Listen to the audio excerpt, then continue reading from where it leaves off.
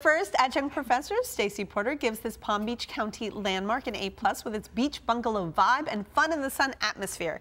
She says it's the perfect place to go when you need a break from the normal grind. Both locals and vacationers alike visit for their signature gourmet hot dogs and mouth-watering barbecue.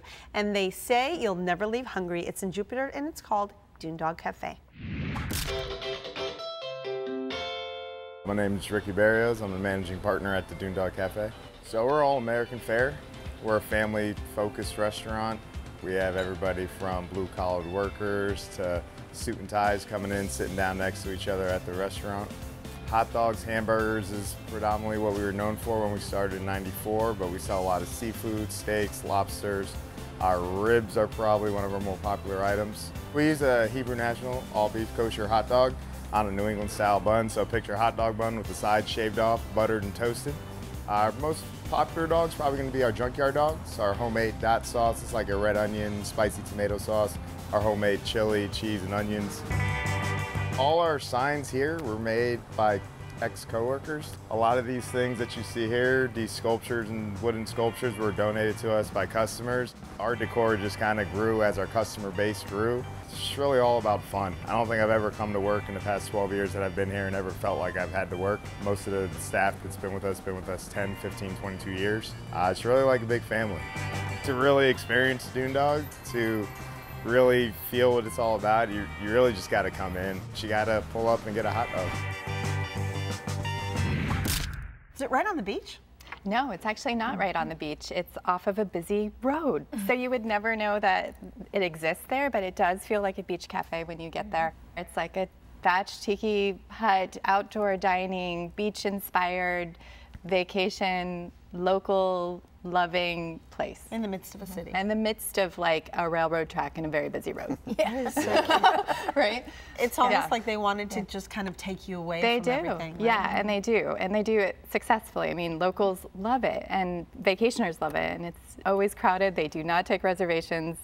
I had their Yankee nachos to begin with, and those are not normal nachos. They're like waffle fry nachos. Oh, so the waffle fries instead of the chip? Yes, so like no wonder it's called the Yankee. Warm waffle fries. Cheese sauce? Yes, cheese sauce, absolutely. Chili, but they use like fresh scallions, fresh tomatoes, so it adds a little bit, it's not so heavy. Then I had their ribs, so I had their half slab of ribs.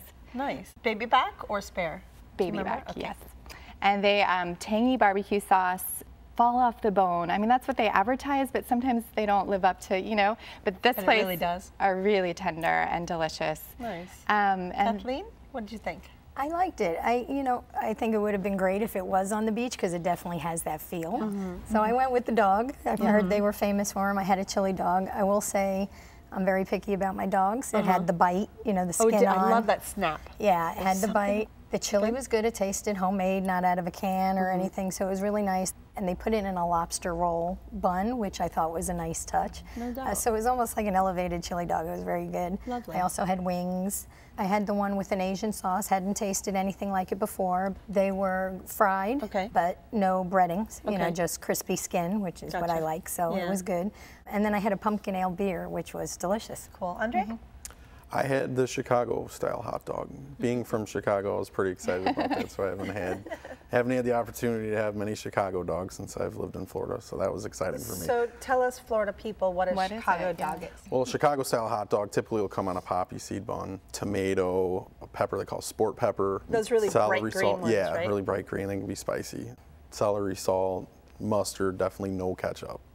No ketchup in Chicago. So it was very good. And on the lobster roll is definitely a different twist of the Chicago dog, but I really enjoyed it. So all the hot dogs are done with the lobster? Yeah, everything I seen came on a lobster roll, which was a different twist, but it was really good. Do you have anything else? It was really good. Yeah, we had onion rings. The onion rings were really good. Are they the fat ones or the skinny They were ones? the really fat, nice, crunchy ones. They were really, really tasty. And we had mozzarella sticks too, same thing. So yeah, there was a dipping sauce. It was just really good. It was different. I think they gave it with us the mozzarella sticks at first.